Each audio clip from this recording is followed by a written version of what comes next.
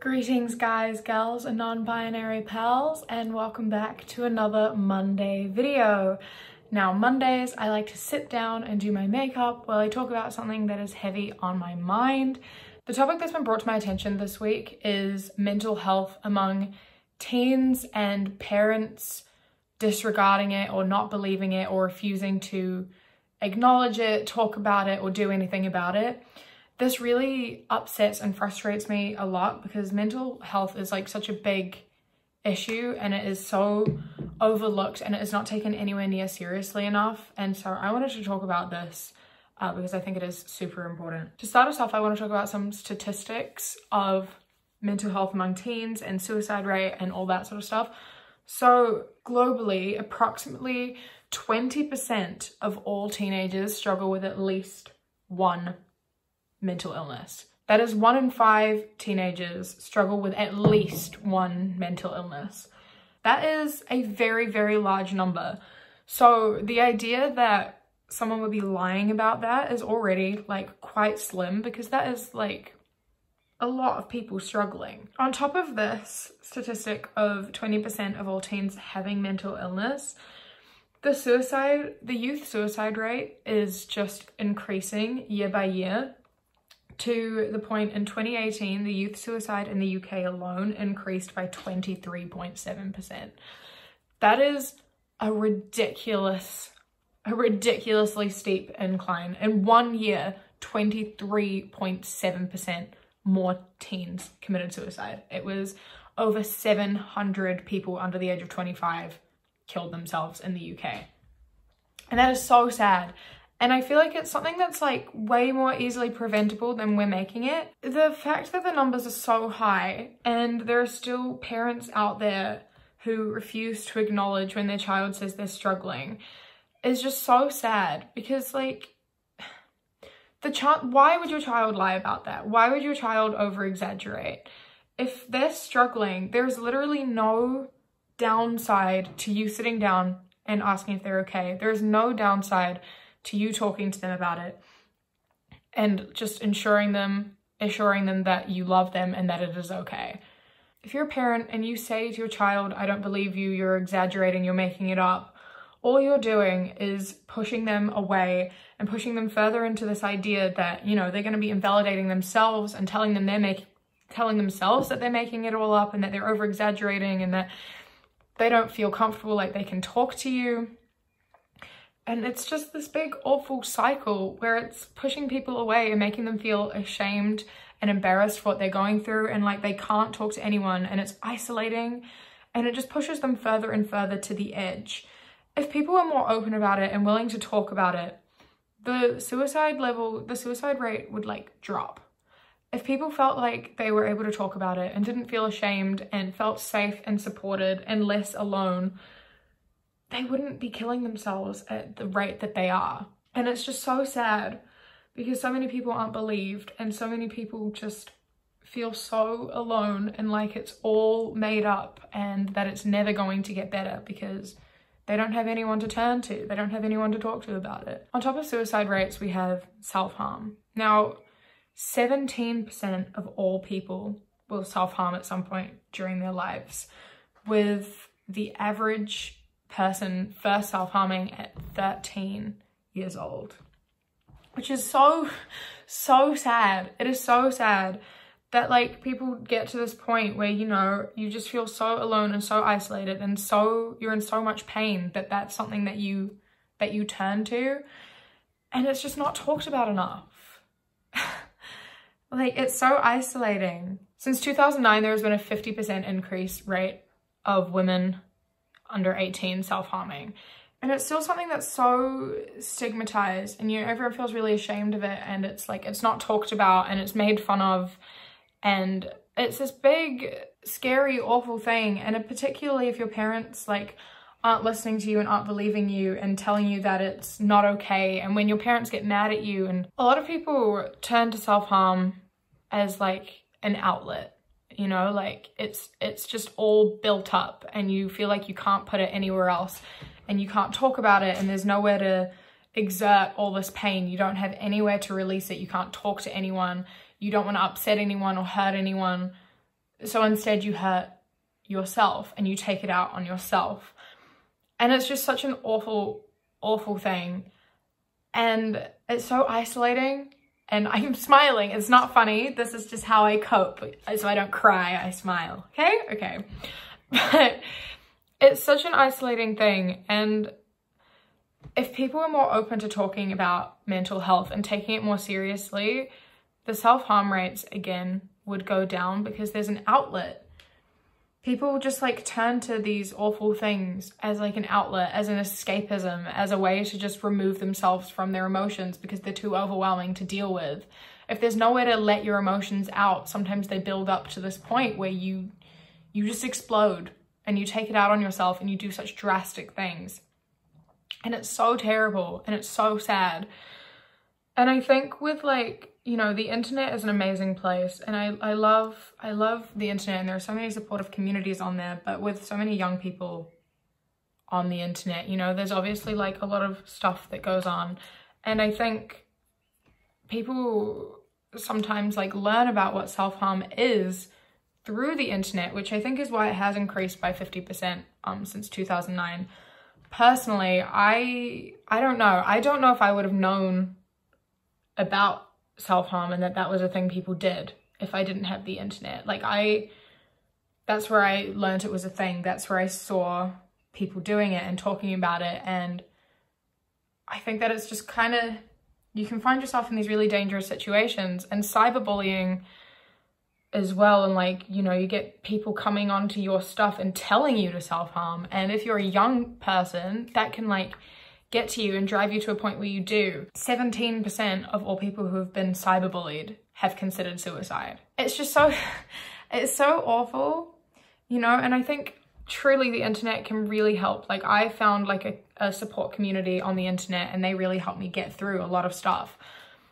But at the same time, it's also was making me a lot worse for a while, because you can find yourself in these really toxic communities and not realize how dangerous they are, and not realize that you're all encouraging each other to do these terrible things and you're normalizing it. And it's so dangerous because there's so many different sides to it. But you know, if there are people not listening to you in real life and your families aren't taking you seriously, you can sometimes find this community of like depressed teenagers who end up normalizing and encouraging these toxic behaviors. And it's like, you don't realize it when you're in it. When you're a part of these communities, you kind of convince yourself that it's helping, but it's not. I promise you that it's not. If you find yourself in these communities where you have these like venting accounts and you talk about self-harm and eating disorders, and people are posting photos of self-harm and things, those aren't good communities to be in. I promise you, no matter how much you're telling yourself they're helping, it's not helping. It's not. Please get out of that community if you are in it. Go to the recovery side of the internet. It's so much more positive.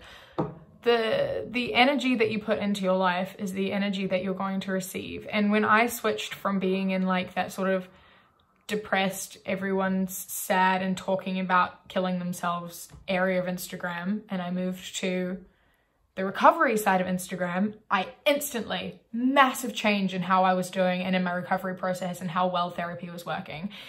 It's incredible the amount of difference it makes based on the people that you are around and the energy that you are around. It's like looking at like a magazine or Instagram accounts with like models who are all this like ideal body type and stuff. It decreases your self-esteem by 30% after being on it for less than a minute. And it's just the energy you have around yourself really impacts it. And I think that that's another huge issue, right? If your parents aren't believing you, your parents are meant to be people that you look up to, and they're meant to be people that support you and are there for you and care for you. And when they tell you that you're making it up, you start, you know, you listen to your parents and you believe them. And so you start convincing yourself that you're making it up. And that's where you invalidate yourself. Like something will happen and it'll make you really anxious, and or it will like trigger you, and you'll get really, really upset and really anxious and really depressed. And if someone's telling you that you're overreacting, particularly if it's someone that you look up to, and they say, no, you're overreacting, stop being a child, grow up, or anything like that, you're going to tell yourself that that's what you're doing. You're going to convince yourself, you're going to be like, oh, well, I'm overreacting, obviously, like, I need to grow up, this is so stupid, and you start invalidating your emotions.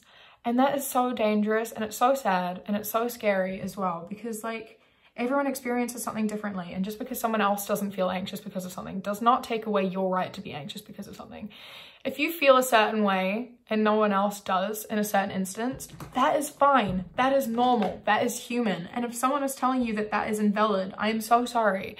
It's so easy to convince yourself of that, and then you get stuck in this cycle, and it just makes it all worse, because if you're telling yourself you're overreacting, it just powers itself, and that makes it worse, because it's giving your depression, your anxiety, your whatever mental illness it is, it's giving it power over you, because it's telling you that, it's powering these negative thoughts that you're having by telling you that you're stupid or annoying or childish or any of those things. And it starts this big awful cycle where whenever you feel a very normal, valid emotion, you invalidate yourself for it, and it just goes on, and it just makes it worse and worse. And it's just so awful. It's so awful. And like, there is no benefit, absolutely no benefit to someone telling you that your emotions are wrong. They don't gain anything at all. So if you are someone, especially if you're a parent, right? Like if you're telling your child that they're being ridiculous and wrong and that their emotions don't matter, you are just pushing them further into this thing that they are struggling with, and you're isolating them and telling them that you don't want to talk about it. You're basically enforcing the idea that their emotions are invalid and you don't want to hear about it, and their struggles don't matter, which in turn forces, as it gets worse, and to the point where if they're becoming suicidal, they're not going to tell you about it because you've told them that it's stupid and that it's overreacting. And that's dangerous, because if they don't feel like they can talk to anyone and they feel like they're exaggerating, they're not going to tell you. And if they don't tell you, you can't help the situation. You can't stop them from taking that step. You can't do anything. And you see it with so many young people who attempt suicide or who do commit suicide. You know, the people around them will always say, well, they were so happy, they were so fine, everything was good. But it wasn't. You're just ignoring the warning signs, or you are telling them that they are invalid emotions and that they are invalid signs, and that, you know, you're forcing them to pretend that they're okay because you're showing that you won't listen if they aren't. You can prevent that from happening. You have the power to help your child not get to that point by just listening. You have the power to prevent your child from getting to that point. Not all the time, but a lot of the time. You know, we can drastically decrease this by, if you just raise your child in a way where you tell them that you are there for them and you accept them and that their emotions are valid, that is going to help. If you tell your child that they can always talk to you, and you enforce that and show that, and when they tell you, you know, I'm feeling upset, this really upset me, and you say, okay, that's fine, I understand, feel free to talk to me about it, and you listen. That's all you have to do. You just have to listen and tell them that it's going to be okay and that you believe them. And if they ask for help, like if they say that they think they need medication or they want to talk to a doctor because, you know, they think they might be depressed, don't deny them of that. Don't tell them that they're overreacting, because chances are that they aren't. You aren't in a position where you're able to tell your child, no, you don't have depression. That is not something you are able to do. You are not a doctor. You aren't allowed to do that. You aren't inside their head. You can't see what's going on, and you have absolutely no right to tell your child that they aren't struggling. None. Everyone experiences things differently, and just because it's not something that would upset you doesn't mean it's not something that's not going to upset anyone else. Most teen suicides that are successful are boys. Male suicide. Male teen suicide is higher than female teen suicide, and a lot of that comes from the idea that boys are told that they aren't allowed to be vulnerable, that being vulnerable is weak and emotions are a feminine trait and they need to man up and just get over it, and these things that they're saying upset them and affect them shouldn't. And that is so sad and so problematic in so many ways. If you tell your child they aren't allowed to express their emotions because of their gender. That's awful. It's so awful. Men are just as able to suffer from mental illness as women. Mental illness has nothing to do with being weak or with being strong. It's a chemical imbalance in your brain, and your gender has absolutely nothing to do with that. And by telling boys they aren't allowed to express themselves and they aren't allowed to be vulnerable or emotional, and they have to bottle all of that up, that is going to tear them apart. Men feel like they have to be something, they have to prove themselves, they have to be strong in order to be valid and accepted, and that's just awful. Not only does it mean, you know, they feel like they can't confide to their family, but they struggle to confide to their friends because they want to be accepted and they want to be a part of something. And there's a lot of bullying in schools towards boys who show any sort of weakness, and again, it's preventable by just eliminating the stigma that boys and men aren't allowed to be vulnerable and they aren't allowed emotion, because over time it builds up, which is why the area with the highest suicide rate is men between 41 and 50, because over time the pressure builds and it just gets too much. Men struggle too, and they are allowed to struggle, and it is valid if they do. And just because it's something you don't think they should be upset by doesn't mean it's not something they are upset by.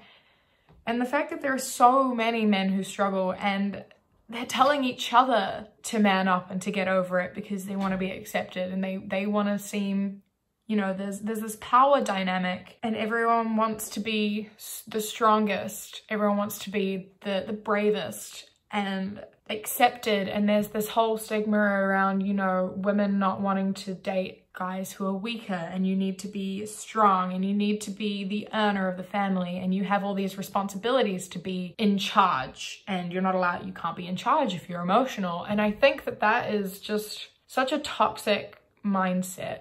And it really does drive people to this point of hopelessness and feeling like they aren't able to fulfill that. You know, if you're told that your role in society is to be strong and to look after people, and it's a lot of pressure. And of course, it's really easy to feel like you aren't able to live up to that pressure. And I think gender should have nothing to do with that. Regardless of your gender, everyone is allowed to be emotional. Everyone is allowed to express themselves and be vulnerable. And parents, if your son confides in you and tells you that he's struggling, the last thing you should be doing is telling him to get over it. The last thing you should be doing is telling him that that makes him weak. The last thing you should be doing is invalidating those emotions and saying that men don't struggle, because they do. Another large contributor to things like suicide is sexuality. A lot of people really struggle to accept their sexuality, particularly in a household, you know, where they don't feel like they're accepted. And I think, again, there is no benefit to not accepting your child.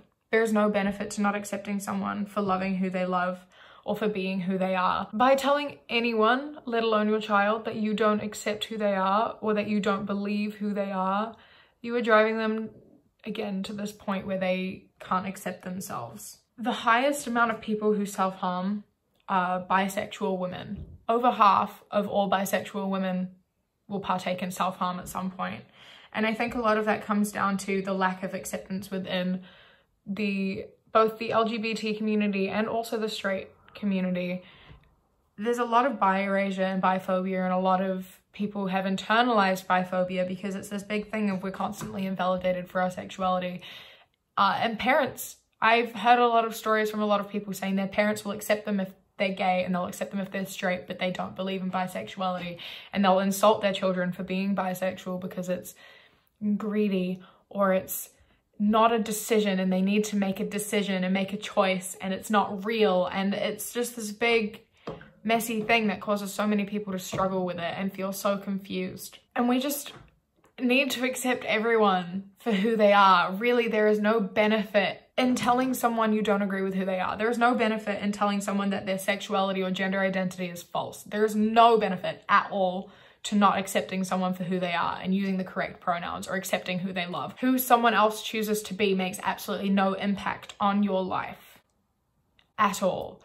And by telling them that you don't accept them or you don't love them or that they're invalid, you are driving this invalidation that they have already, and they're probably already internalizing and struggling with, and you're driving them to a point where they feel so alone and isolated and unaccepted that they might take this next step. Another thing that is often overlooked are eating disorders. Approximately 3% of all teenagers have a diagnosed eating disorder, and the number would be higher if more people seek help or were able to. This is particularly dangerous because eating disorders have the highest self-harm rate, the highest suicide rate, as well as in its own thing, it hospitalizes people, it kills people, it stops people's hearts, it makes you infertile. It has so many negative impacts that can impair your life indefinitely. And I personally have had experience where I went to a doctor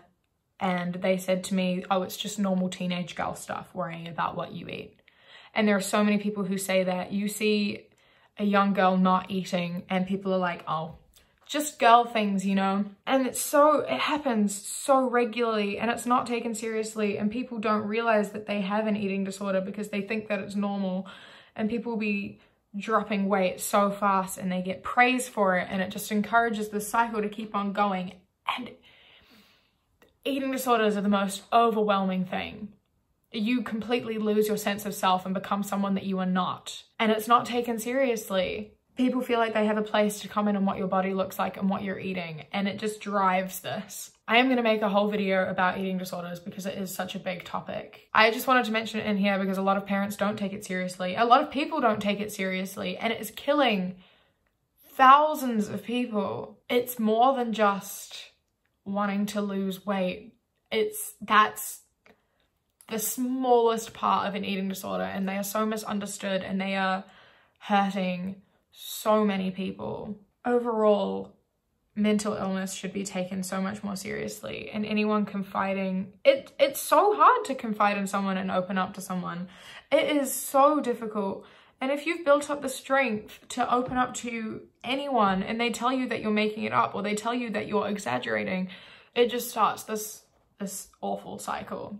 If you are someone who is struggling with mental illness, diagnosed or not, if you are struggling with anything, just being down all the time, suicidal thoughts, self-harming, and you're scared to tell someone, I'm really sorry. If you have told someone and they don't take you seriously, I am really sorry. If you have told someone and you have a support group and you are working on getting better, I'm proud of you.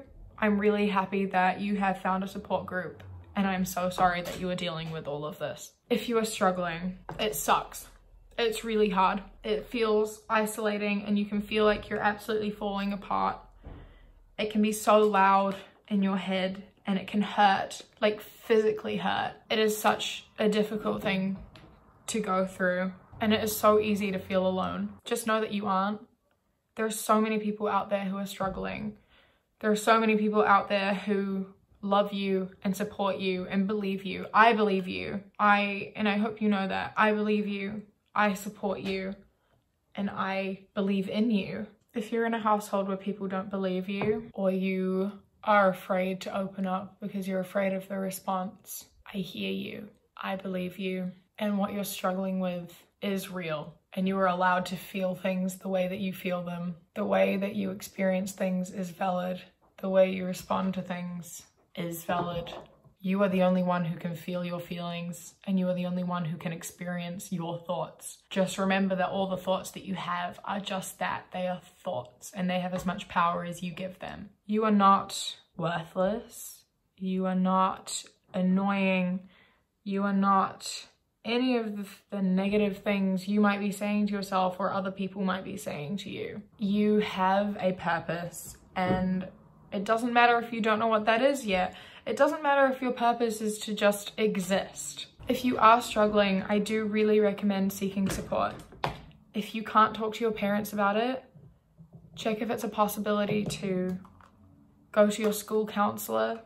Try to go to your doctor if you're able to do that without parental consent. I don't know the laws everywhere and how old you have to be.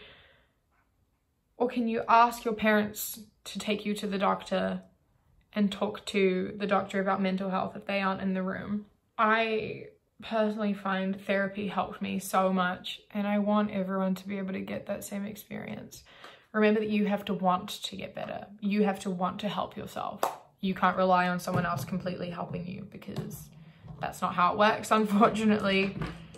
You have to put energy and effort into helping yourself. And it's difficult. It's really fucking hard. It's so hard, but it is achievable.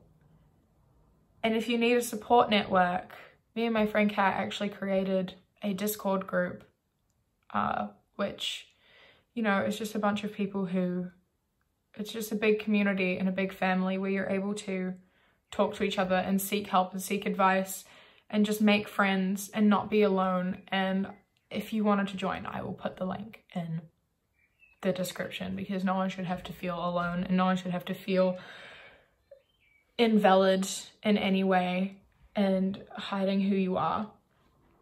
It's a place where you're free to be yourself completely, and I want everyone to be able to do that. And I think everyone deserves to be able to get help if they aren't able to get that in their real life. I've also created a website that has a forum where you can seek advice on anything and support each other and help each other out, as well as ask any questions or celebrate any milestone, no matter how big or small. If you feel like you aren't getting any appreciation in real life and you feel alone and invalidated, I wanted to create a space where people can share and get advice and give advice and just not be judged at all. And so I've put that there for you as well. I'm going to finish this off by giving a little note to all parents. So feel free to show them this.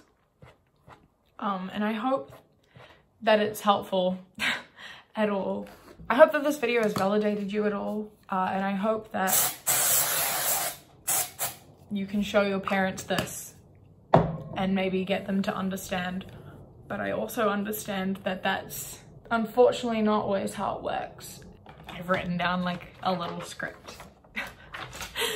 Parents, if your child tells you that they are struggling, please listen. It is really hard and really scary to open up. 1 in 5 teenagers struggle with a mental illness of some sort, and 1 in 6 will self-harm. The chance of them lying and making it up are slim to none. There is absolutely no harm in talking to them about it. By ignoring it or telling them that they're making it up, all you're doing is making it worse. The rates of youth suicide are increasing year by year.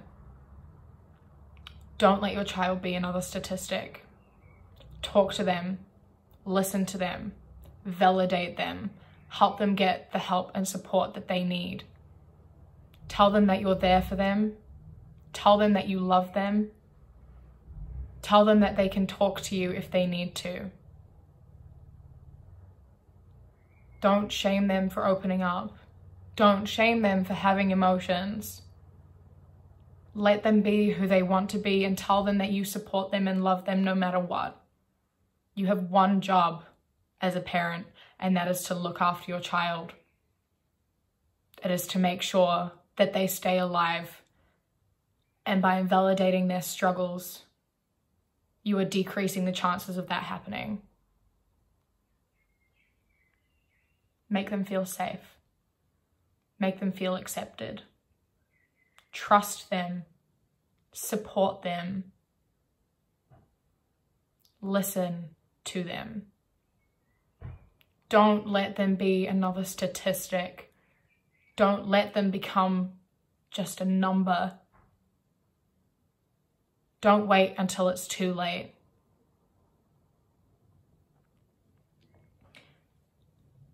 And people who are struggling, I'm so sorry that you were going through what you were going through, and I want you to know that it does get better. It is hard. It is so, so hard, and it can hurt every day to be alive. But look at you doing it. You are still alive right now. Today is your record for number of days lived. And every single day you smash that record. And if you don't feel like you want to be alive and you still are, you have to give yourself praise for that. Look at yourself and say, look how strong I am. I'm still here even though I didn't want to be. Acknowledge every success and every achievement, no matter how small, because sometimes the smallest of things can feel like the hardest thing to do. If all you were able to do today is exist, I am proud of you. I know that it's hard. Just know that you aren't alone. And I believe you. I believe in you. And I love you. Now with that, I think that I'm going to head out. I hope this was able to validate you. I hope that you've learned something, and I hope that this has helped just one person.